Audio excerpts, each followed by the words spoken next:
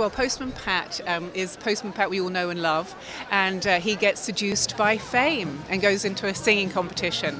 And then everyone wonders what on earth is going on with Postman Pat, and then you'll get quite a shock when he opens his mouth and starts to sing.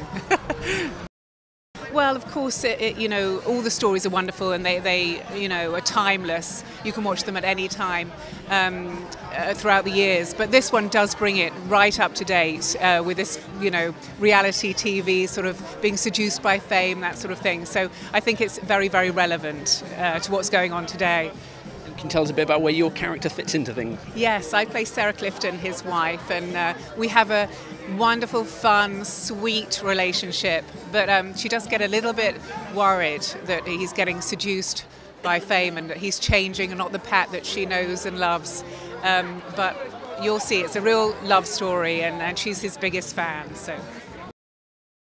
Why do you think he remains such an iconic and beloved children's figure? I think because he's such a sweet, wholesome, wonderful character that kids really relate to, and throughout the years I think he's remained that, and I think that he's a very appealing, charming, sweet character that kids really do love. Of course, he's been given a bit of a facelift in this film, a new style of animation. Can you describe that and kind of what you think that's going to bring to a new audience, a younger audience? I think it will appeal to the younger audience because it is very, very now, and I think kids will relate to that in a huge way, and I think they'll enjoy the way it's. Of course, fans will recognise a number of the voices. Can you talk a little bit about some of the other fantastic people lending their voice to the new Pat cast? Yeah, well, it's obviously David Tennant, Stephen Mangan, who plays Postman Pat, Jim Broadbent, obviously, and Rupert Grint. Yeah. Of course, the voice of Pat is very familiar to us all. I think we all have memories of it from our childhood. How's Stephen's Pat? How does that compare to what we sort of very familiar to hearing coming out of Pat's mouth? Oh, I think he's amazing. I think he's absolutely wonderful, and I think he is the Pat of this generation. He's just brilliant. He's so funny, and Postman Pat himself is so sweet and kind, and he just brings that out so much. Such a lovely, lovely guy.